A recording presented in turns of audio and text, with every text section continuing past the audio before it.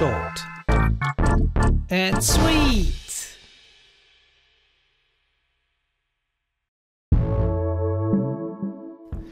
Hi there, this is a 360-degree photograph I took with my drone high above the city of Cologne in Germany.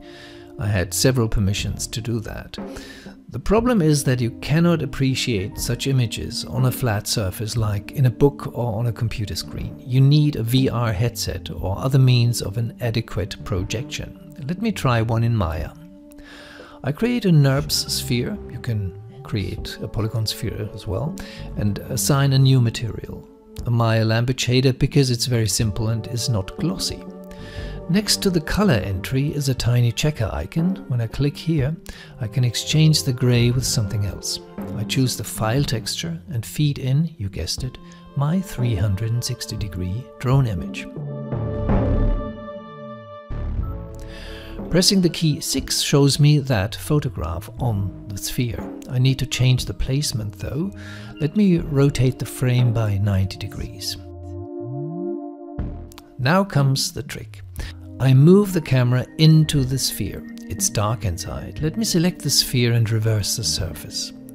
We can see it, but the placement is wrong again. Well, right mouse click, material attributes, color, and place 2D texture. Instead of 90 degrees, I type in 270 degrees.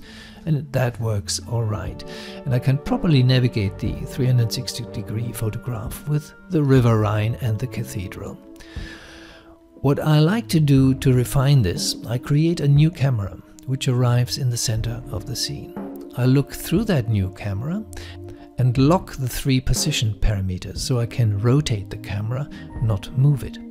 And I change the focal length or the size of the sphere.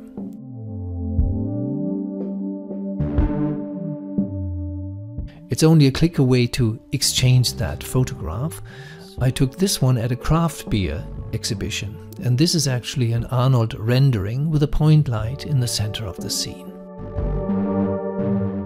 Cheers. Short.